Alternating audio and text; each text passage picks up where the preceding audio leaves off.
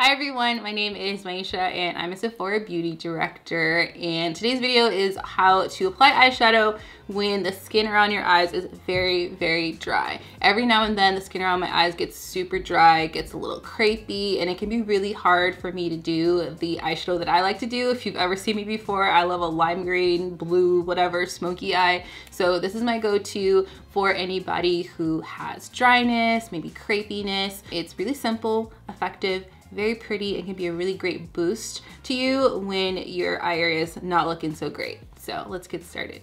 Okay, when my eyes are flared up with my eczema, I tend to just try to stay away from makeup as much as I can, and I moisturize, but I'm a beauty director. I worked in store at Sephora. There are just times when I have to wear makeup.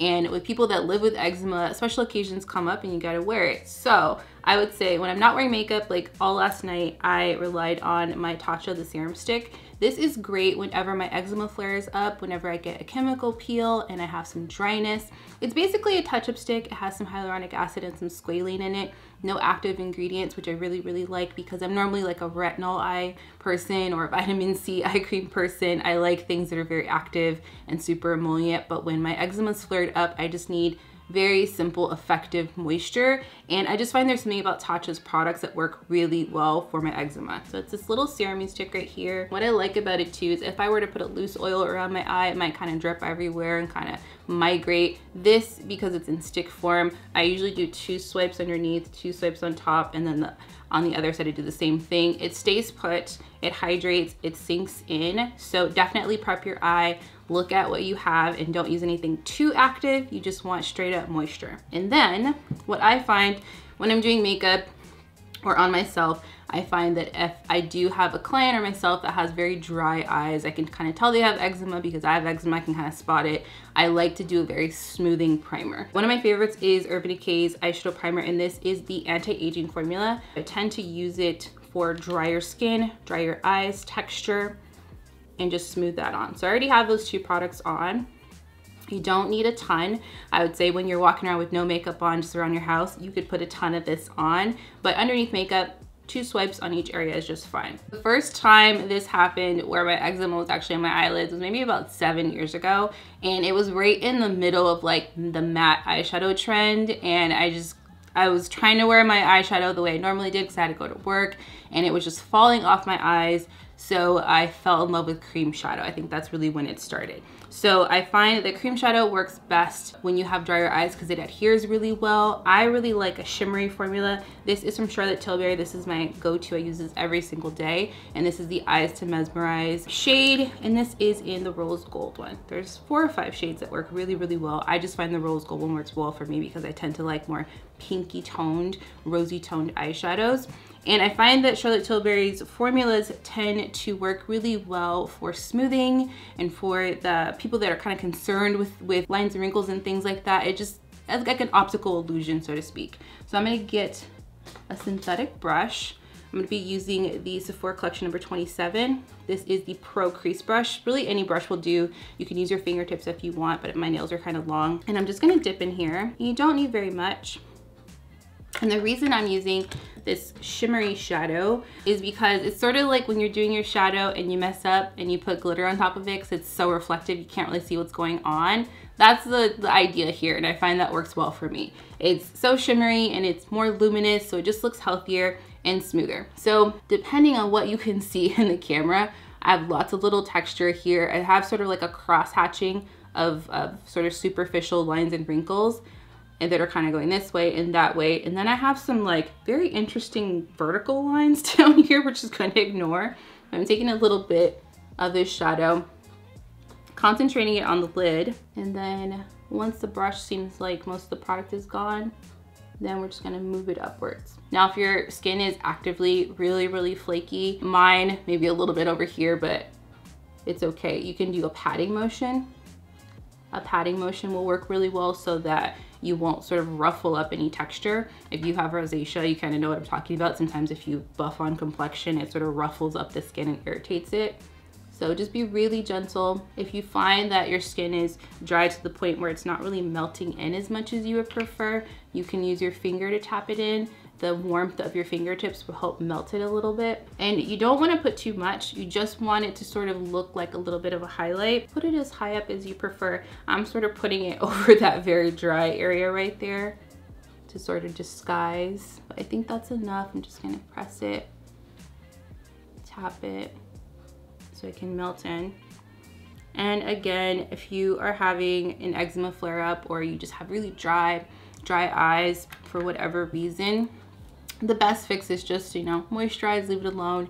My trick was always to just wear my glasses at work so you couldn't really tell what was going on, or really big lashes. But you know, I got lots of videos to shoot this week. I got events to host virtually, all that stuff. So I want to wear a little something. This one I think is a little bit worse than the other one as far as the dryness and the texture. So I'm going to be really careful right in this area. It's pretty dry and the wrinkles are pretty deep. That's also something too, a lot of times people think that they have really sort of advanced lines and wrinkles, and a lot of times it's due to dehydration or an underlying skin condition. And for me, sometimes I wake up and I'm like, I know I'm almost 35, but like, where are these things coming from? And sure enough, it is an eczema flare up. And then something to note too, I didn't put a ton of concealer under here. This is the first time that I've had puffiness associated with the eczema sort of flare up and the dryness. So I didn't want to put a ton of concealer to sort of draw the eye down there. I wanted it to look as luminous as possible. So maybe think about your complexion choices as well. Use a little less powder, make them a little bit more moisturizing. Okay, so I think that's good. It doesn't seem like much, but it's enough to have like luminous lids that look a little finished. Now, optional, if your eyes can take it, I'm just gonna use a little bit of brown shadow. I'll be using the Fenty Snap Shadows. Of course, I keep mine snapped together, because like, what else would you do? This is the 1 and 3. I like 1 and 3 together because they're sort of like the light and dark neutral. I'm gonna be using 1 with a clean crease brush. This is the number 19. It's a little bit more compact and domed. I'm gonna dip into this brown right here. Now, if you are really having a tough time blending and you're putting it on and it's dragging and sticking because of the dryness, then you can tap into a little bit of like a shimmery color just to kind of help it blend. And also that same optical illusion of shimmers are a little less, you know, hard to determine what's going on, so they work to your benefit. So I'm just getting a little bit of that. And as I said, the dryness and the texture are here, so I'm really focusing on this outer corner area here. And I think that's also like a lesson if you have hooded eyes. I see that a lot in the comment section. Like, there are other areas of your eye that you can concentrate on. I focus on other areas when I can't really utilize my crease like I want to do like my very, you know, traditional Myiesha smoky eyes. So I'm just using other areas of my eye. I'm just putting a little bit of something on the outer corner, not much, just to kind of draw the eye up and out, so you're not looking at that crease action right there. Dip in this lighter color, still matte, and it just gives it a little something. You don't want to put too much. Same thing over here, more so this eye is even drier than the other one, so just right in there. Dip in this softer color. I kind of feel like, I think of it as like, these are contour colors, this is like a blush color if you kind of use it with complexion in mind. That lighter, more blushy color kind of softens. And what's great too, if you do get so dehydrated where your eyeshadow cracks, which I never have this happen with the Charlotte Tilbury one, that's why I like it so much, whether I use it alone or layered underneath something like I usually do, all you have to do is just tap, tap, tap, tap. Don't apply more product. So I am going to put on a bit of liner and mascara, and I will be right back. I applied some liner and mascara. I applied a little corner lash, all of that. I've done that a million times on camera, so you can look at like any eyeshadow video if you really want to see. But I did use the Rare Beauty Perfect Strokes matte liquid liner. I really like it because it has a brush tip. I feel like a brush tip for me is a lot easier to use, and I feel like it's a little gentler on the eyes. It doesn't tug on my eyes, so I really like that. So I hope this was helpful. When you have eczema, and especially on your eyes, it can be, you know, really tough to wear eye makeup, but some days you just want to wear eye makeup. I found over the years, as I've had flare-ups, these tips really work for me, keeping it simple, keeping it luminous, keeping my skin really soothed. Maybe in the comment section below below you can tell us how you handle your eczema flare-ups or just like dry skin mishaps that get in the way of your beauty routine. It's always really great to share those tips and tricks and things you've learned over the years. And as always, please subscribe so you don't miss any of our content. We love sharing with you. We love making things especially for you. And I will see you next time. Bye.